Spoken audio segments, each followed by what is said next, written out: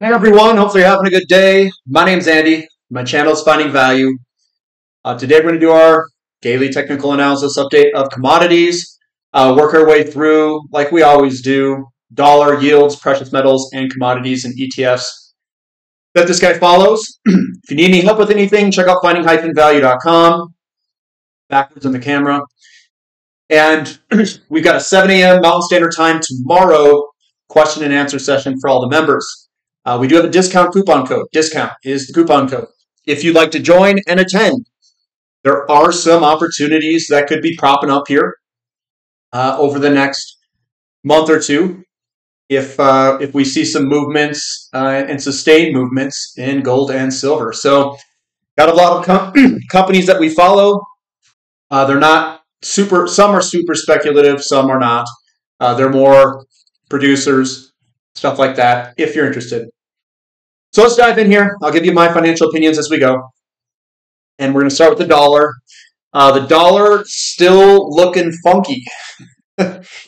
Nice strong move yesterday. Small profit-taking day. Bloody nose is what I like to call it.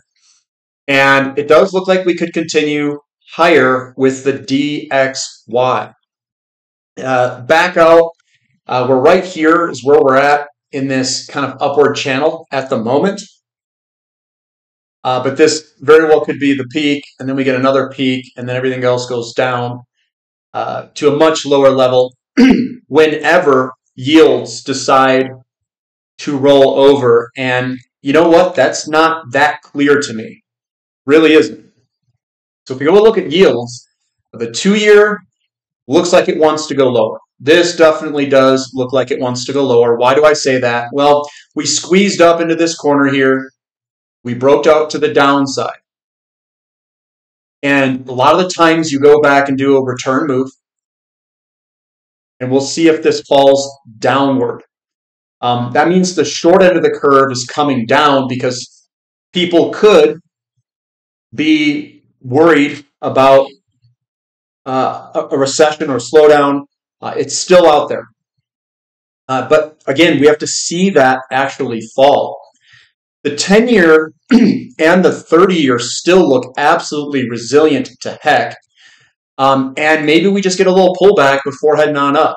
But again, we're sitting on top of patterns for the 10-year and the 30-year. So this still looks like it wants to go higher. Same with the 30-year, still wants to go higher. So are we going to have the long end of the curve go up and the short end kind of stay where it's at? It could be a case. Could be. But that's what we've got with yields in the dollar at the moment. TYX, TNX ratio is holding steady. Well, slightly lower, I should say. Just slightly lower. So it's holding steady. Bonds definitely came up today, 1.8% on the 20-year, but bonds still look like garbage, guys. This has a lot of work to do. If you're a bull in bonds, you've got a long way to go, I think. And then we've got the 2-year, 10-year yield. The 2 and 10 yield curve, it's inverted today. It inverted more. So it looked like we were coming on down, but man, this thing's, maybe it's coming back up. I'm still in the camp that we could have higher yields. I don't see that. I mean, that's a strong possibility. Other people think that we're going to go right into a recession, and that's also possible. I'm trying to watch this thing, and it's juking you out everywhere. It's all over the place. And when it's all over the place, in terms of yields, especially the 10-year, how much this is moving up and down, that's basically what's pricing all these assets. So we're going to get a lot of volatility here, I think, in a lot of different assets. Gold. Oh, man, look at gold today, 3.12%. At least that's what it last flashed. I thought we were going lower, guys. What's going on with this? A big move up today. I understand there's probably fear with war and all that. I get it. What we're asking is it sustainable? Is it going to kick off a big move to the upside? Let's wait. Let's watch. And what I'd like to see is the gold and silver mining companies rip it. That means that it's probably going to be sustainable. And then we've got gold, and we want silver to rip it too. But we got to see some follow through here. It's not just one scared kind of news day. We want to see it come up and dig out of that bottom. If it digs out of that bottom, guys, you know, this being a false breakdown. False breakdown. This is the slingshot where we can move on up. So get ready. Let's see what we got ahead of us. And if we get moving, guys, I'm going to be a major gold and silver bull. Not that I wasn't before. I mean, I'm going to be major. Major. Maybe even the miners if the miners get moving. Silver ripping higher as well. That looks good. Nice strong movement today. We haven't broken anything yet, but gold is our leader, and gold is back above its resistance levels. Platinum up, not as much as the other ones, but it will follow. This could be the lost dog that's straggling behind, but it'll come around. It'll come around. And then palladium, this isn't my cup of tea at this time. XAU to gold ratio up 1.11%. We want to see it break this downtrend line, this big boy, the trend line for happiness that I call it. We break that, guys. Yeah, I'm going to be pretty bullish on gold and silver mining companies. This is coming from a really cheap level down here. Very, very cheap. I know a lot of people don't care about this sector, which makes me care a lot about it. Another thing that you want to look at is sometimes it comes all the way back down to this level here. Maybe we get one last little and then we launch up. I don't know yet, but I'm going to watch it. CRB index ripping higher. Oil was up today. Big outperformance against other asset classes. This is against the S&P, ripping it. Looks like it could go higher. I mean, obviously, we are starting this wave 3, and it's supposedly going to go to the moon here. So, I mean, for whatever reason people want to associate it with, I mean, commodities are going to go up either way. They probably got into a war so they could say, look, it's because of the war. Or maybe they're getting into a war to have an excuse to print a bunch of money because they have to. I don't know what their prerogative is, but it could be that. But a good outperformance today. GDX ripping 4.36%. Looks good. We had a bearish engulfing yesterday, so the news coming out definitely reversed that. That's for sure. GDXJ also higher, and SILJ also. Getting people off kilter here with the large selling pressure yesterday. I thought we were going to go lower, but nope, it reversed on up. Crude oil, absolutely ripping it. Looks like we broke the downtrend too. Yay, downtrend break. Right against support. Let's see if we get some traction here. Right on top of support. That's what it looks like. So it looks good. Let's see if we can keep going next week. TTF gas up 3.89%. That looks pretty beastly. Look at the beast. That's just a middle finger right at everybody. Oh, you thought I was going to go down. Big breakout on nat gas. Nat gas and Henry Hub down a little bit today. We do have a little bit, we had a little rounding off. You can see those wicks at the top, the smaller guys there. Sometimes this is a continuation pattern, but it looks like it pooped to the downside. A little bit of moving lower. So this is our breakout. We'll get a return move most likely, and then we're off to the races again. XOP, yeah, you know me, kissing its neck line. Kissing the neckline here. We're right up on top of that neckline for the inverted head and shoulders. This is a monster pattern, and we all know what monster patterns do. They change lives. We're probably going to see a big move to the upside when that breaks. It's up against it. We do have some selling pressure here coming into it, and we've had a kind of an unorthodox move to the upside. So we'll see where it goes from here. OIH also up today, 1.5%. I don't like all these red candlesticks, though. But, sometimes you don't get what you want. That's what I'll say. big long-term, big picture view, it still looks good like we could break higher. Sprott Uranium Trust. I've got my awesome little diagram I drew yesterday. Looks like it's still holding true. Let's see if we can break out of this little falling wedge to some extent. It's good that it's falling to the downside. We want wedges falling this way. We don't want wedges that are created this way, like a wedge that looks like that. We want them to be falling in nature, like it is here. It's falling. That generally indicates that we want to break to the upside.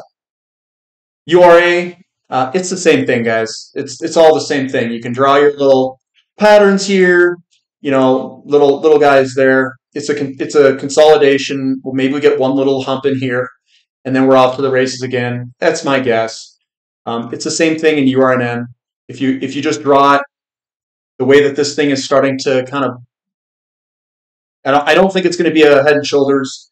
It looks like to me that we're holding up here. Unless we break to the downside, we might have a little bit more downside if it does. But it looks like they're kind of forming some sort of falling wedge. I know some people are getting a little worried about this. Yeah, it could pop down before heading higher. It'd just be kind of a slingshot move. But again, we'll see what happens. TAN down a little bit. Looks like TAN's just as scared as the overall markets. Still looks good to go higher though. This is just small 3 little candlesticks. They're not big. COPX down a little bit. I'm sure all this, the war and everything, it's probably not good for the economies around the world, but we're still within the channel. Lithium down a little bit, coming off that support resistance level. REMX the same thing. And again, I think these are all highly linked to where you think yields are going to go. And looking at yields, I still think they can go higher, and I think these could go lower with those yields going up. These are all a bunch of companies that are generally not cash flow rich. Lots of speculative companies in all these, like lithium, TAN. They're not big money cash flowing machines, so I think they're going to be more subject to interest rate movements. SPX getting a little bit of a sell-off today. Is this thing going to fall or is it going to go up? Now, my guess is it's going to fall. In higher interest rates, S&P is going to go sideways to lower. That's my guess. Same with the NASDAQ. Sideways to lower with interest rates going up. And that is my guess for right now. With the data that we've gotten, it's all these red candlesticks in this circle here. They're all over the place. Generally, that's someone selling, and they are getting rid of shares, and they're going to rotate them into other sectors. KRE down, looks like that could have further to fall. No trend line break here as far as I can tell eyeballing it. There's your trend line. It's still looking like garbage. But I think we could go down to this support level down at 35. Emerging markets, down a little bit, but holding on. Not much to really say there. I still like it. Still think it's going to go up. We've got XHB coming on down 0.6% with the overall markets. There's a lot of selling pressure up here. And this is another sector that is interest rate sensitive at this time. Affordability it's high. Or I should say it's not affordable, put it that way. MOO looks like it's trying to put in a bottom. You get a nice, good bullish engulfing, little pop higher, and then a nice little squeeze down. Boom! Let's go, MOO. Come on, MOO. Let's get moving. Copper. Copper, why is it sending me mixed signals all over the place? It's almost like someone's trying to manipulate this, all right? This looks very good over here. Got a nice big bullish engulfing, big up candlestick, small down candlestick. It's got all the ingredients for this thing to break to the upside. Then all of a sudden, it's like someone just hammered this thing down. They have a big old hammer here. Boom! Kicked us out of the pattern. But it's like they forgot to continue to keep doing it. Big up move, small pullback. Still looks like it wants to go up. So we'll see where this thing goes over the next few weeks. Iron ore still looking good. I think we're going to rip to the upside. We got a little downtrend close, almost a downtrend break. We're getting close. Nickel, we're up, but again, there's no green army, no big green candlesticks. Just I wouldn't do anything. Aluminum down a little bit. What is aluminum doing? You break out, you break out here, and then all of a sudden you come all the way back. Really, aluminum? Really? That's how you repay me? Here's the bottom here. So right up against resistance, it looks like support. So again, we'll see what this thing does, and we'll watch it. Baltic Dry Index down a little bit. This thing's been on fire, so it may have a little bit of a pullback, but again, this thing looks good to go. Higher, higher, higher. Newcastle coal looking strong at 0.84. I like it here, guys. I like some of the coal things right now. Nat gas on a worldwide basis, breaking to the upside. Henry Hub, the TTF. Coal's going to just follow it, guys. So, it's just a little puppy. It's just going to follow wherever nat gas goes. So I think it's going to go a lot higher to a land far, far away, to a place much higher. Bitcoin's holding steady. Same with Ethereum, holding steady today. I still don't like the way that they look, but again, we'll watch it as we progress. But that's what we've got for today, guys. Give me a thumb up for the content, subscribe to the channel or the website, either one or both. And overall, guys, are these big moves in oil and are the big moves in gold going to be sustainable? That's really what we should be asking. If the move is going to be sustainable in gold and silver, then gold and silver mining companies should be on your radar list along with the physical metals. They're cheap, and we've got some positive movement. If it's just off of news and this thing all kind of deteriorates, then we have to see and revert back to what are the markets going to do. I think that we've got an inverted yield curve where generally gold and silver do very well anyway when that uninverts. Pretty good spot to be looking at it, in my opinion. And if interest rates go up uncontrollably, that could be another good spot to be anyway. I mean, it's good for basically any of the outcomes that I can think of. The physical metals could do very well. The gold and silver mining companies, that could vary because they're based off of a little bit different underlying mix than just the precious metals going up. They're looking at margins. So if we get gold and oil rocketing at the same time, their margins may not increase as much as what most people may think.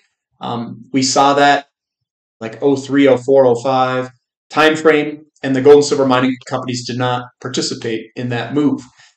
So it's something to watch, but I will say gold and silver mining companies are extremely cheap. And that might be an area to at least put on a watch list and see what it does and see if we can get a big move to the upside. So that's what I've got for today, guys. Catch you guys tomorrow who are part of the community, 7 a.m. On Saturday. So tomorrow. All right, guys, we'll catch you later. This is Finding Value.